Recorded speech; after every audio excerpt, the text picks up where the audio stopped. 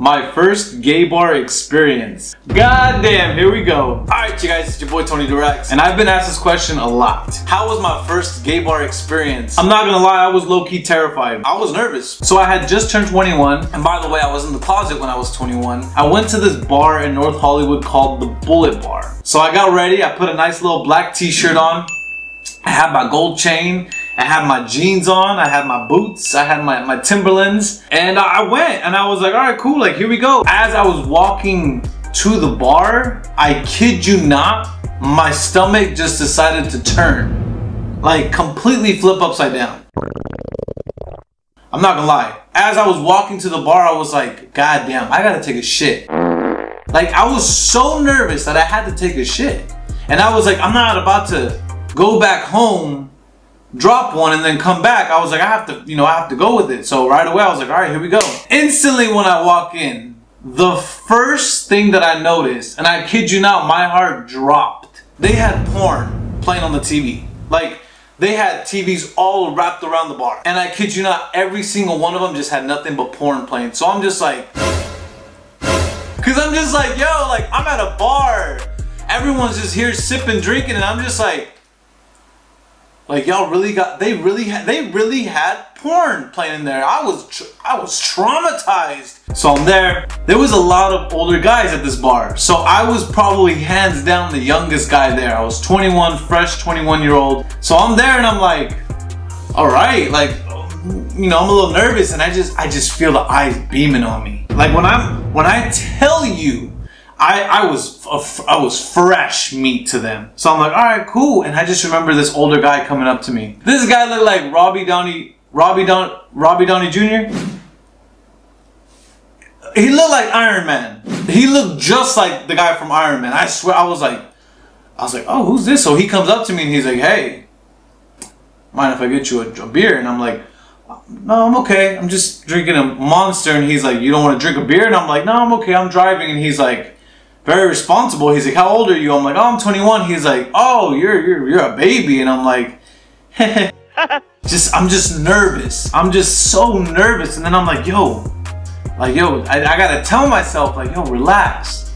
Like, you're here, you're a good looking guy. So I'm there, I'm playing, I'm mingling around, I'm talking to, you know, some of the dudes, just small talk, you know. I'm not trying to get at them, I'm not trying to hit on any of them, which some of them are very good looking, but it was more so it was like a biker bar. Like this wasn't like your ordinary gay bar. It was like a biker bar. It was like you had your bikers, you had your daddies, you had your bears. So there was you know, it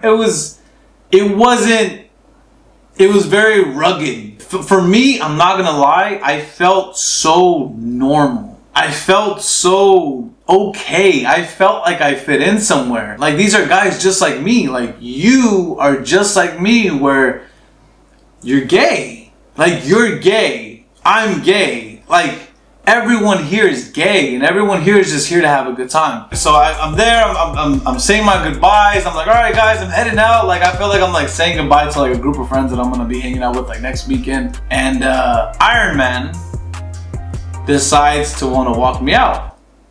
And I was like, yeah, sure. Like, you want to walk me out? Walk me out. Like, cool. I was very embarrassed of the car that I was driving, so I didn't have him walk me to like my car.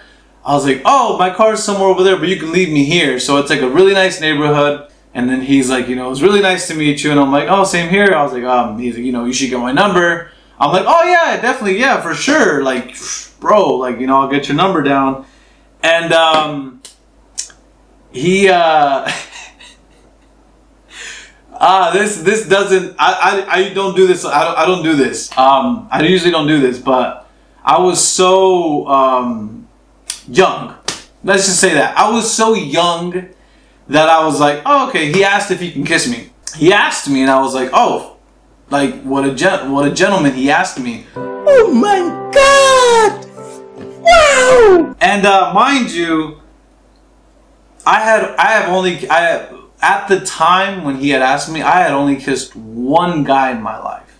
You're fucking lying. I've only kissed one guy, and that was when I was 18 years old. So when this man asked me if he can kiss me, I was like, I'm not gonna lie, I was nervous. Like, I was dead ass nervous. Like, I was just like, oh my God, like, I've only kissed one guy. So I said yes. He was very handsome. I said yes. I was like, yeah, for sure. Mind you, I don't go to bars and I don't kiss random dudes. That's just not me. You know, we gotta go on a date first, and then, you know. Lies. Did I meet up with Iron Man another day? God, that's a story of its own. Oh my God.